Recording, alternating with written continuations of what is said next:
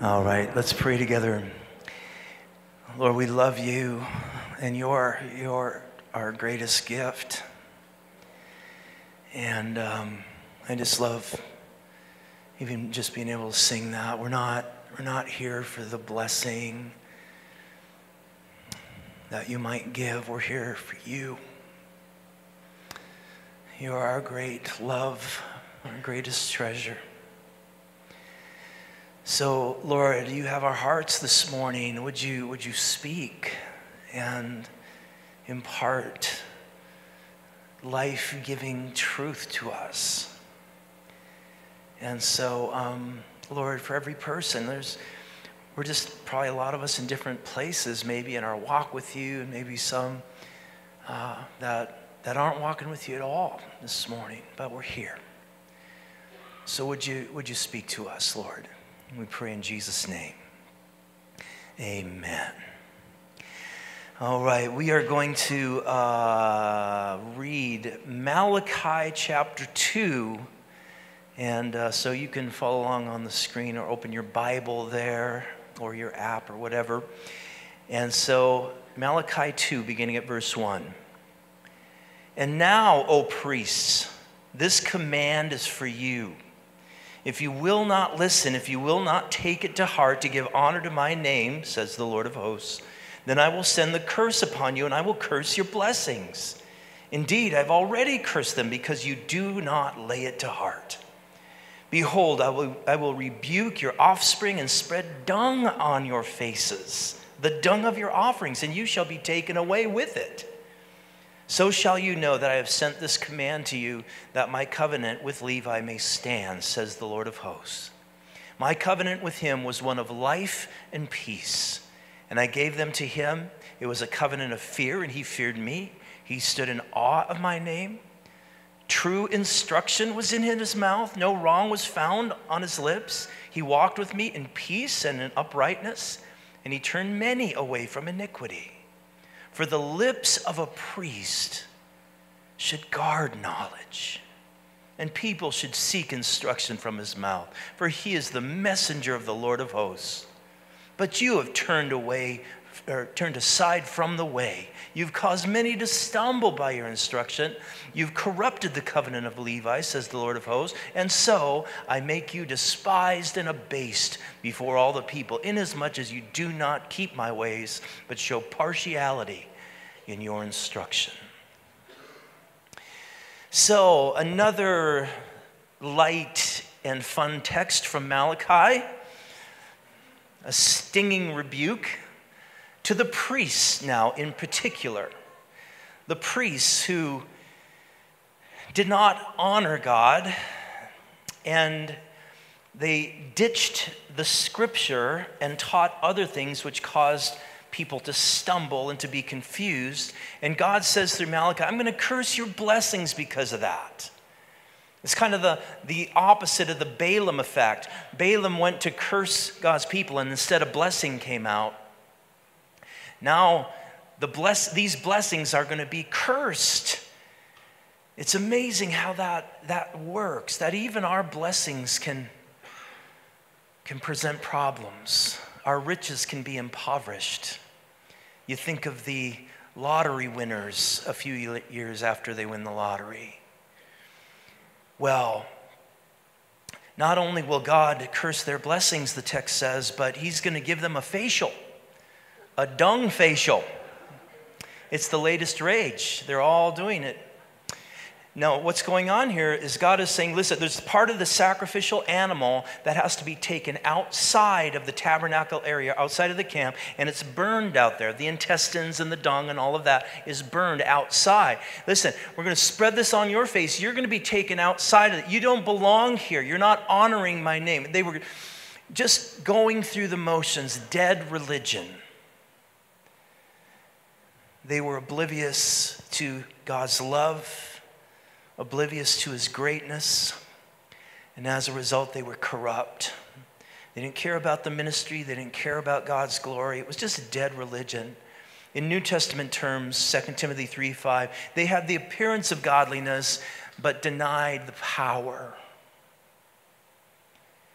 So last week, we focused on two massive reasons why we should want to honor and live for Jesus, this great King. That it really makes no sense to do anything less than surrender our lives to him and bend our life around him and making his name great in all the earth. The two reasons were his love and his greatness. God's love, when embraced, when understood, when felt and experienced, is the most powerful motivating factor. Paul says, 2 Corinthians 5:14, his love compels me. It moves me. It shoves me out the door and into the world where people need Christ. And the second reason that we ought to live for the Lord is his greatness. He tells Israel in the last chapter, he says, I'm a great king. Imagine God having to say that. Because they didn't get it. They didn't get it. But the challenge for us on this side of the cross is that we can't see him with our physical eyes. We can't see this great king.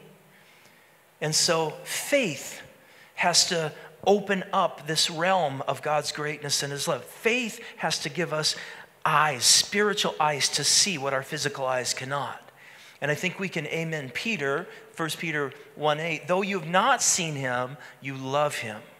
And though you do not see him now, you believe in him and you rejoice with joy that's inexpressible and filled with glory. And the outcome of your faith is the salvation of your souls. So it's really, really crucial that we continually embrace God's love for us and gaze upon his glory, his greatness, because that's what will be fuel in our tank that will take us down the road as far as our road leads. Or to further our metaphor from last week, that'll be authorized fire in our hearts that will burn and will enable us to run the race with endurance. Well, this morning, I just have one big idea. I was going to do two, but we didn't make it first service, so I'm just going to submit to that this morning. Got one big idea to plow on with you this morning, and that big idea is this: grace is our teacher. Now, I know that might sound, what does that have to do with this big rebuke to the priests? Well, just bear with me. I'm going to read Titus 2:11 to you. Listen to this. The grace of God has appeared, bringing salvation for all people, training us to renounce ungodliness and worldly passions and live self-controlled, upright, and godly in this present age. So did you hear that? Grace trains us, teaches us, instructs us how to live. Let me just speak for a moment to those of you who have come outside or you've come out of religious systems that were very legalistic. So the places where your salvation was very much linked to what you did for that system and in that system. How much you gave and how much you served and how moral of a person you were, how short your hair, how modest your dress, or how high you jumped in the Pentecostal legalistic circles. That's a big deal, is you've got to put out in the service and you get wild, and that shows that the presence of God is there and that you're really a spiritual person and so on. And you felt like you do all this stuff, you give, you serve, and it's never enough. You're on just a spinning wheel. And the message was always, it's what you do isn't enough. So when you hear a rebukey, corrective text, or book in this case, it can hit your ears like, great, no matter what I do, it's not enough. It's just not enough. I just, I do what I can, and I just come to church, and they tell me it's not enough, I got to do more. So you hear something corrective or rebukey or, get it in gear, Christian kind of thing, and it goes through the filter of your baggage, of your past, and then Satan, kind of grabs onto that and translates it into condemnation for you and discouragement. So rebuke and exhortation and correction is never for the purpose of weighing us down. It's just the opposite. It's for freeing us up and getting us going. So for that to happen, we've got to understand and embrace grace. Grace has to be understood and embraced so that when we can get a word spoken to us, a text that we read or whatever, that we're going to respond in the right way. So I want to dig down on this idea with you this morning. So let's do that. So here's the question. We've got to kind of break it down to the essentials here. How can fallen, sinful people like us be right in the sight of a holy, righteous God? How can we be made right with Him?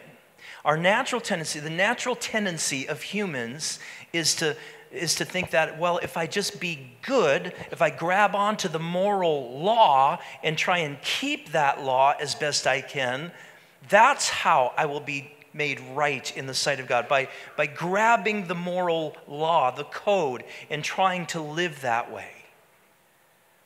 But the Bible says over and over again, the moral law was never meant to make people. As a matter of fact, it can't make people righteous. There's no power in it to do that. In fact, it was given to reveal the fact that we are sinful.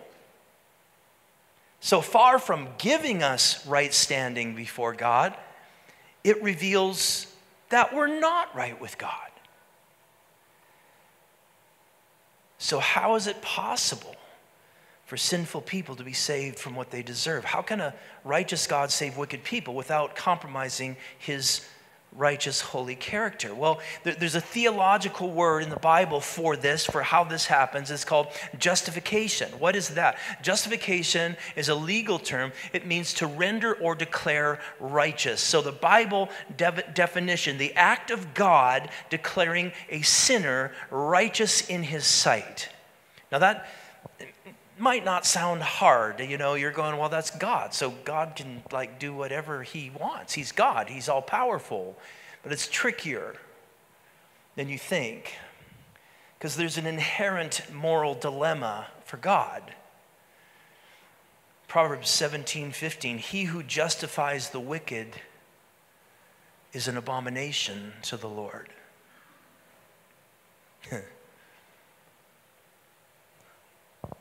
Do you see the conundrum?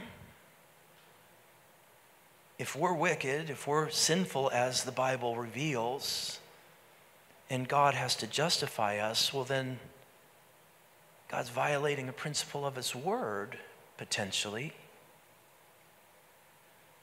Justifying the wicked is abominable to Him. It's abominable to us. I was reading this week, this guy, Sean Corbally, was sentenced to 25 years in prison for brutally beating and raping a gal. And the victim, the gal, in an interview, she said, he threw me out of the car naked. I had to run, knock on a stranger's door for help. And so this guy got 25 years in prison, but because of some sort of error in the way that he was processed, that was immediately sliced in half to 12 and a half years. And then, through good behavior, though he didn't have good behavior, it turns out, in prison, he had a bunch of check marks against him. They still let him out after 5 years, after which he went out and he raped 2 more women and beat them brutally.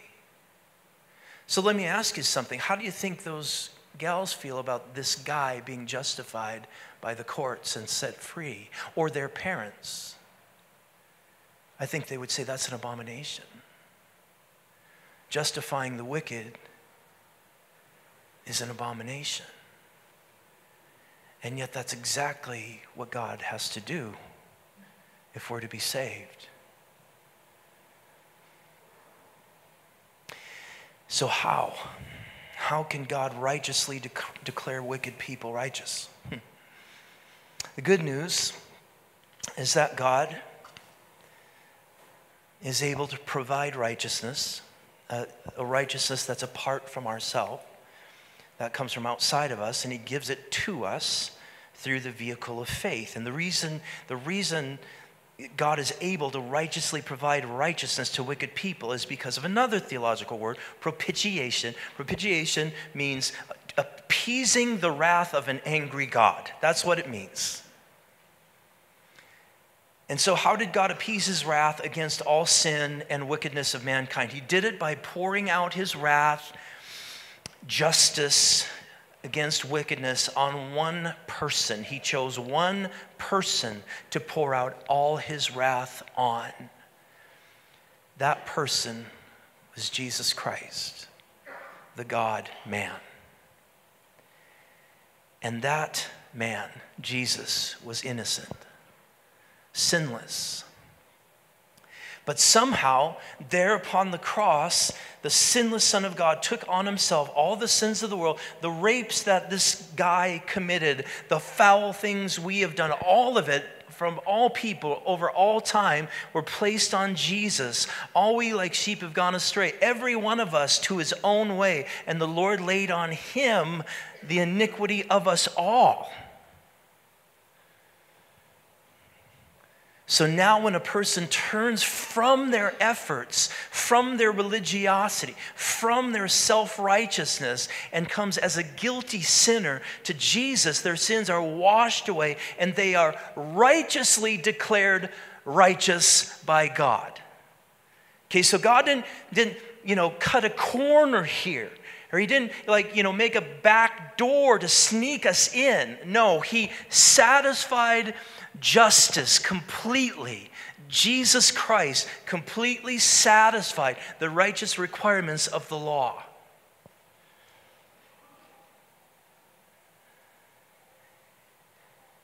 And so people like us, putting our faith in Christ results in us being justified, made right in the sight of God.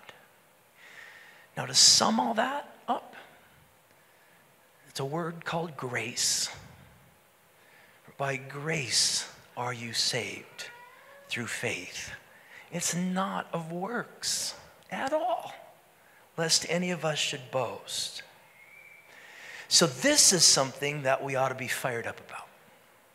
Can you say amen to that? Yes. So now, let's ask the question, because we're in the Old Testament. What about the Old Testament people? I mean, God's coming down hard on these priests. What's going on here? So, what about people in the Old Testament? Abraham was the single biggest religious hero in Jewish thought. And generally, the Jewish teachers of Paul's day, they believed that Abraham was justified by his righteous life, by keeping the law. And they said, this is from an ancient writing, we find that Abraham, our father, had performed the whole law before it was given. Abraham was perfect in all his deeds with the Lord. So these are rabbis back in the early centuries saying Abraham, He kept the law before there was the law. He was perfect in all his ways. So he was justified before God by his righteous life. But what does the Bible say? Romans 4, verse 1, listen to this. What then shall we say was gained by Abraham, our forefather, according to the flesh? For if Abraham was justified by works, he has something to boast about, but not before God.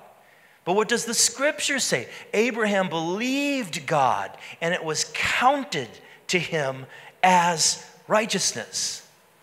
So that's quoting, Paul is quoting Genesis 15, verse 6.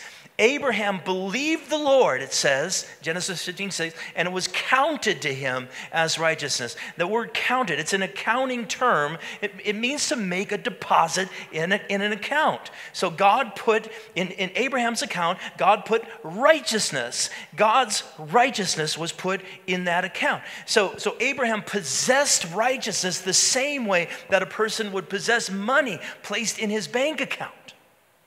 It belonged to him. How did it get in there? Did Abraham earn it? Was it a wage that was paid to him? No, he got it by believing. Paul makes this point really clear. I'm just going a little further here in Romans 4. Now, to the one who works, his wages are not counted as a gift, but as his due. To the one who does not work but believes in him who justifies the ungodly, his faith is counted as righteousness.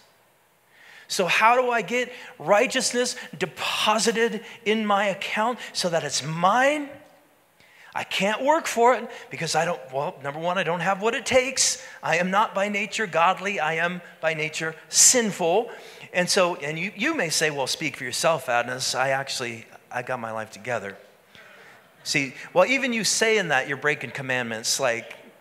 So you need to be justified too. So we get righteousness deposited to our account when we turn from our works, turn from our self-righteousness, turn from all that stuff, and come as spiritually poor people to the Lord, who then justifies, not godly people. God doesn't justify godly people, not religious people, not moral people. God justifies ungodly people. That's what Paul said. He justifies the ungodly. So if you're unwilling to admit ungodliness, well, then you're out of luck. Because it's only ungodly people that the Lord saves and justifies and deposits righteousness to their account. Now, please note, Paul does not say that Abraham was made righteous in all of his doings, but he was counted by God as righteous. So our justification is not God making us perfectly righteous, but it's counting us as perfectly righteous, if that makes sense. There's a big difference. Remember, justification is the declaration of a person as righteous in the sight of God, which happens in a moment. Sanctification is the process by which we practically become righteous in our attitudes and our actions and our words and our deeds and so on over time. After we are counted righteous, God begins making us truly righteous. Christ-likeness begins to happen. So Paul calls on David, the life of David, to illustrate this a little further. And you're going, okay, where are we going with this? Listen again. We're building the case for grace here this morning. Okay? So listen to this. Now, just as David, this is Romans 4:6, just as David also speaks of the blessing of the one to whom God counts righteousness apart from works. And David says, blessed are those whose lawless deeds are forgiven, whose sins are covered. Blessed is the man against whom the Lord will not count his sin. So David, you remember, committed the really ungodly sins of adultery and murder. I mean, he sinned with his best friend's granddaughter. I mean, he did some bad stuff.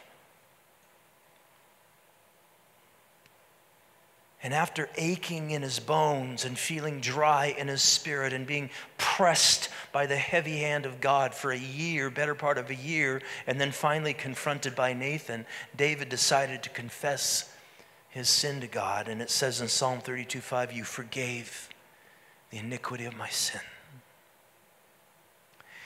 So after a year of covering up and justifying himself, David was relieved of the guilt of his sins in the moment that he confessed. This is so radical. The Hebrew word for you forgave, it implies immediacy. So it wasn't like, David came to God, I'm sorry, God, and then God says, hey, you're on probation for 6 months and we'll see how it goes, dude. I want to see if you're, and then I'll maybe remove the thing off your record then, after you've shown me something. No. It's immediate.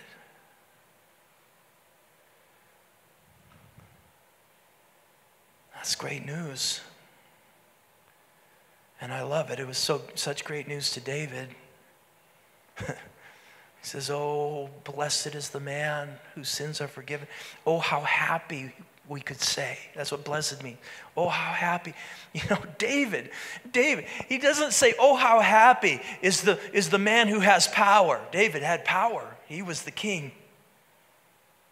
He didn't say, oh, how happy is the man who has wealth. And David had all kind of wealth. Happy is the man who has talent. David was a talented dude. He was an athletic guy, a warrior, a musician, a songwriter.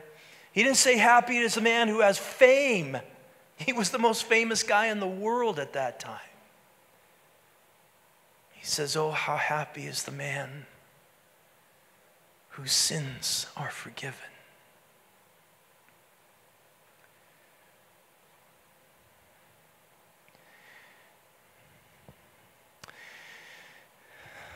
Oh, how happy are those whose lawless deeds are forgiven, whose sins are covered. He uses two different words there, which is interesting. Is he just being redundant? I don't think so. The word forgiven there literally means to send away. The word covered means sprinkled. And so I think David is alluding to something that happened on one day every year, the day of Yom Kippur, Day of Atonement. 2 goats were brought before the high priest on that day, and upon one of the goats, the sins of the people were put on the goat, and it became known as the scapegoat. And the sins of the nation were put on this goat, and then that goat was sent off into the wilderness. And the second goat didn't go so well for this goat. It got his throat slit. And the blood of this goat would be sprinkled upon the mercy seat, the cover of the ark. In the ark was the law. And so the blood was sprinkled on the seat. Now, so there's a beautiful picture that's painted here for us. Even as the scapegoat was sent out of sight and into the wilderness, it says in Psalm 103, so our sin is sent away as far as the east is from the west. Isn't that awesome? I've just been dwelling on this week, and that imagery. If we were to take off and go north, just to say we just did a Lighthouse Church field trip, and we decided to just go north together, we'd get about 4,000-ish miles, and then we'd be going south. Though we didn't change direction, essentially, going in a straight line. Why? Because as soon as you hit the North Pole, the next step you take, you're going south, right? But if we go east and we head over towards Pocatello and we head into Utah and across the Midwestern states and the eastern seaboard, we cross the Atlantic Ocean, we get into Europe, we go across Russia, and we go across now the Pacific Ocean, and so on. Now we're back and we're in California somewhere, and then we're back here and we're still going east. We never stop going east. So how far is the east from the west? Infinitely far. Infinite. That's how far your sin is removed. And not only is our sin out of God's sight, it's out of his mind. Jeremiah 31:34, I will forgive their iniquity. I will remember their sin no more. So remember the second goat, whose blood sprinkled on the mercy seat that day covered, the law which was inside of the Ark of the Covenant. So too the blood of Jesus blots out the memory, essentially, in God's mind of the sin that's been committed. So whether you are a rapist, or we're into pornography, or adultery, or gossip, or lying, or cheating on your taxes, murder, whatever, it's gone out of God's mind. It's blotted out. I'm glad. Because I tell you what, my sins still haunt me some. Sometimes I get a rear view mirror just spiritually stuck right there.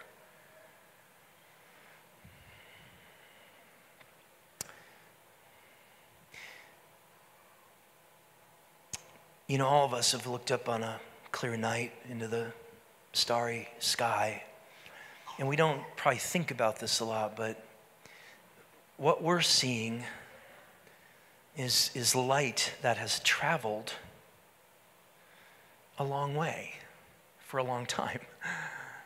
So in a sense, we're kind of looking into the past. And it's the reverse is true. If we were on that other planet and looking at it, well, the light of earth is going forth and shining and so on. And in a sense, in a scientific, technical kind of sense, our life kind of casts forward, kind of unendingly. How can we make that stop? Because I tell you what, there's things that I've done I don't want to keep going into space. Well, I'll tell you what, psychology can't do it. Technology can't do it. Apple doesn't have an app for it. Only the omnipotent, eternal God, who controls all the factors of time, space, and matter, could ever effectively remove sin. Isaiah 43:25, I am he who blots out your transgression for my own sake, and I will not remember your sin. When God cancels sin, he wills it out of existence. It's forgiven and forgotten. It's annihilated. Blessed is the man against whom the Lord will not count his sin. So what this means for you, Christian, is that what you do for God in this life is not done towards justification. You can't, man, I'm going to really get on fire for God, and then God's no, listen, you already got justification. You already aced the report card is A+ already. So you're saved. God's got you. And so because of his love and his greatness, because you are justified, your sins are washed away, you're clean, you're forgiven, you are delightful to your God. From there, do something. Do something for the kingdom. Serve. Give your life away. Let your energies be expended for the glory of your great King. Paul says, I gladly spend and am spent for you. There's a story that I heard about. There was a man in England who purchased a Rolls Royce, and he decided to take it on holiday in Europe. Of course, England, surrounded by water, so he had to have it ferried across. And he's driving around, and the Rolls Royce breaks down. Now, you pay 6 figures for a car, right? But it breaks down. And this, of course, was back in the days before cell phones and all that. So he had to cable the Rolls-Royce company and let them know, and they flew a mechanic out into Europe where he was. The mechanic fixed the car and took off. And the guy is thinking, man, I know this is going to cost me an arm and a leg to get it fixed. And so But he didn't receive the bill, and he got back home, and he still didn't receive the bill. And so finally he reached out to the company and said, man, I've just been waiting to receive the bill for the repair on my Rolls Royce. And they sent a letter to him, and they said, Dear sir, thank you so much for your letter. You need to know that we have no record in our files that any Rolls Royce has ever broken down at any place at any time for any reason.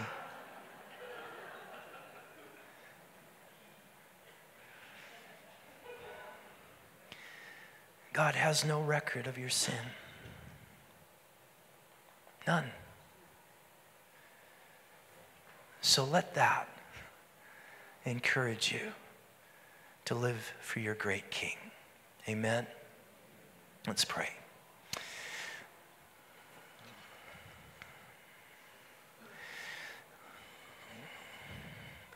Lord, what we do with our life matters. There's just no way around that. And definitely not wise for us to just try and be as comfortable as we possibly can as we await our glorification day.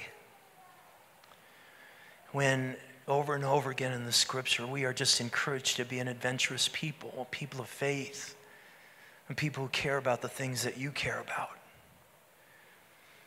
And so God, I pray for us that we would be so rooted and grounded in grace, so just immersed and convinced of grace,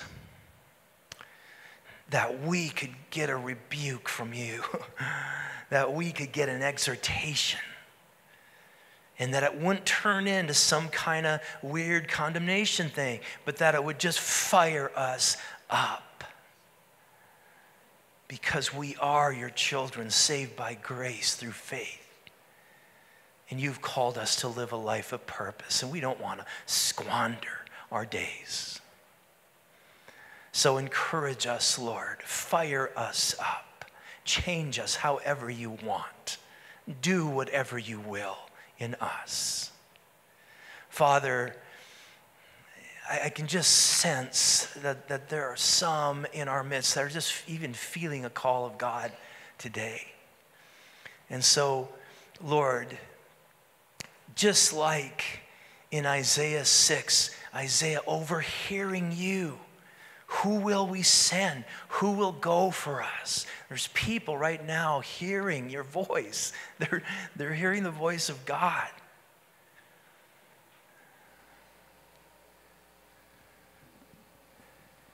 If that's you this morning, would you just say, here am I? To the Lord, here am I, send me. Just whisper that to God right now.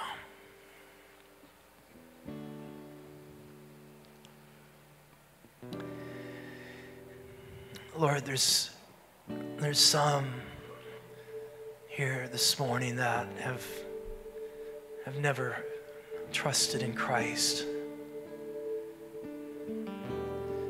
And maybe they've tried the religious route and just trying to be as moral as possible, and thinking that that's the way it works. But it doesn't. You don't justify people based upon their efforts.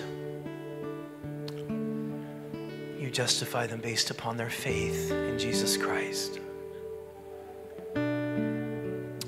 So, Lord, would you simply draw those among us who have trusted in something other than Jesus for their future, for their salvation, and bring them to the place where they come to know Christ as Savior and Lord. So if that's you, that I'm praying about right here, you know it, you sense it, you feel it. I'm going to invite you to pray and ask Jesus to be your Savior and your Lord. And that's just an expression of faith. Praying is an expression of faith. In Romans 10, Paul says, if you confess with your mouth Jesus is Lord, you'll be saved. And so if you're ready to do that, I'm going to ask you to raise your hand. Do that right now. And then in a moment we will pray. God bless you, buddy. Anybody else? Raise it up. Are you ready to trust in Jesus, who justifies who? The ungodly. He justifies sinners. So you have to admit that you're sinful like me. Anybody else? All right. All right, God bless you. God bless you. See your hands. Beautiful. Okay, so for those of you who raised your hand, here's the prayer. You pray it, you mean it. Repeat after me. Say, Lord Jesus Christ, I believe in you, that you died on the cross for me, that you rose from the dead. So please come into my heart and be my Lord, be my Savior.